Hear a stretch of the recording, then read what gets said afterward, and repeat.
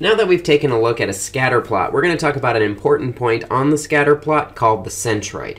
The centroid is not actually one of the points from the data values in the scatter plot. It's actually a separate point. The centroid of a scatter plot is from the average of the x values and the average of the y values.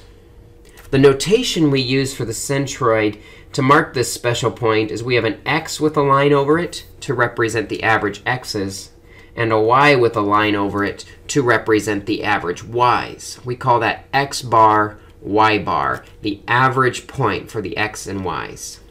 And just a quick review, the way we calculate the average is we add together all the numbers, and we divide by the number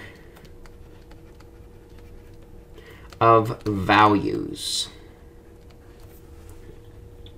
So for example, here in example 1, I've got a list of several aged children and the height those children were at that age. We want to find the centroid of this data. To find the centroid, we first need to find the average x. To get the average x, we'll call the first column x. We're going to add them all together. 5 plus 8 plus 11 plus 14 is 38.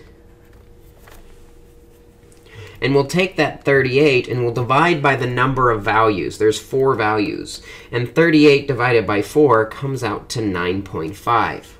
So the average x is 9.5.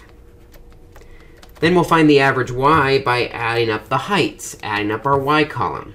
38 plus 45 plus 51 plus 55 is going to come out to be 189. So we'll take the 189 divided by the 4 points, and we get 47.25. So our centroid, x bar, y bar, is equal to the point 9.5, comma 47.25. Let's see if we can find another centroid. Here on example 2, we've got a list of x's and a list of y's. So we'll find x bar, the average x's, by adding the x's. 3 plus 11 plus 4 is 18. And we'll take that 18 and divide by the 3 points to get 6. Then we find the average y by adding the y's together. 7 plus 2 plus 6 is 15.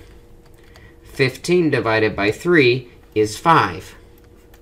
So our centroid, x bar, y bar, is equal to the average point 6, comma 5. In our next video, we'll talk about why the centroid is important in helping determine the trend of the entire scatter plot.